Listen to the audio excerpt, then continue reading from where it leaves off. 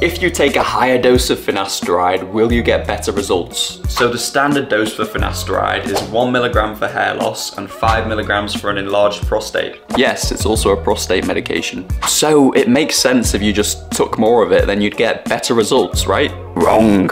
We know that DHT is the hormone that causes balding, and finasteride works by lowering it by blocking the 5-alpha reductase enzyme, stopping testosterone from converting into DHT. However, the effectiveness of finasteride actually plateaus after a certain dose. Firstly, if we look at this study comparing finasteride doses as low as 0.01 milligrams up to 1 milligram, we can see that 0.01 milligrams did hardly anything, but doses as low as 0.2 milligrams had pretty solid results. These results were, of course, beaten by the 1 milligram dose, of course. Now, 0.2 milligrams dropped DHT by 61% in this study, which is a lot. And interestingly, the 1 milligram dropped DHT by 68%, which actually isn't a great deal more considering this is 5 times the dose. Also, if we times the 1 milligram dose by 5 and look at this study, where the participants were taking 5 milligrams to treat an enlarged prostate,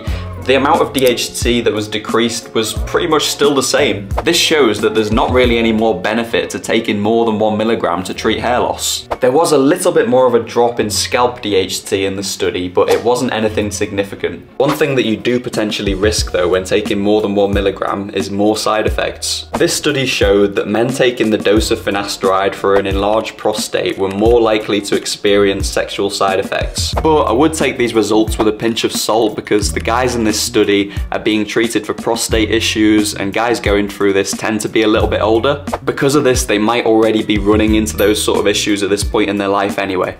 So I guess we need more research on that. But yeah guys, any finasteride dose higher than 1 milligram is not going to give you any better results. Follow for more hair loss education.